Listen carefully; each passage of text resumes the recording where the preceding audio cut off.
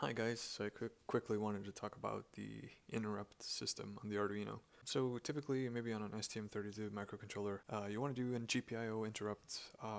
You have to go through a bit of a process with the XDI lines, the NVIC, the nested vector interrupt, our Q numbers. So great about the Arduino framework or the Arduino library is you have one line called attachInterrupt, and that's it. Now you have to pass in the pin where you want the interrupt to happen. So the Arduino Uno can take pin 2 and pin 3. So we have these two pins right here. AttachInterrupt. So here you'll see a function called digitalPinToInterrupt, and it takes the pin as an argument. So this is very important because this will convert the pin number to the corresponding interrupt number. So let's go back to, we can turn that into a macro as well, but let's see, digitalPinToInterrupt. So you have to go digitalPinToInterrupt, and here we'll put the interrupt pin. And this is going to transform our pin number into the corresponding interrupt number. This is what we have to put. So you can't just put 2 or 3 in here directly. You have to put in the pin number through this function. Next you have the ISR, which is the interrupt subroutine. So this will be just the name of a function, and you don't have to execute the function. So you can just put the name of a function. So we could just define a function right here, right? Function, you can call it whatever. You can call it an interrupt handler. And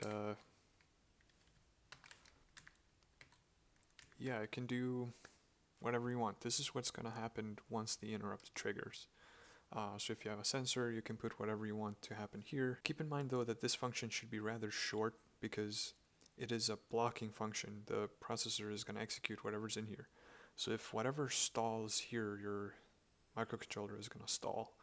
So make sure you take very good care of what you put into this function. And then lastly, we'll put the mode. So if we scroll down here to parameter values, defines when the interrupt should be triggered. So you have 4 constants to choose from. One is low, so whenever, if pin, let's say we have it on pin 3, as long as this line here is high, then you're not going to get an interrupt. But when it goes low, when it's pulled low by something, then you'll have a trigger.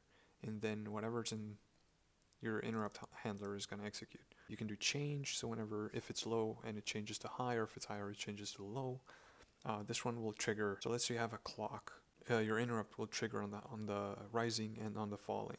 And then you have the rising if it just triggers on the rising from low to high, falling if it triggers from high to low. Yeah, so let's say we have an encoder. So wherever we have rising, I think is a good one. Okay, so that's our interrupt. I just have to put the interrupt handler here. Do not use the parentheses because we're not executing it here, we're just calling it. So here we see an example.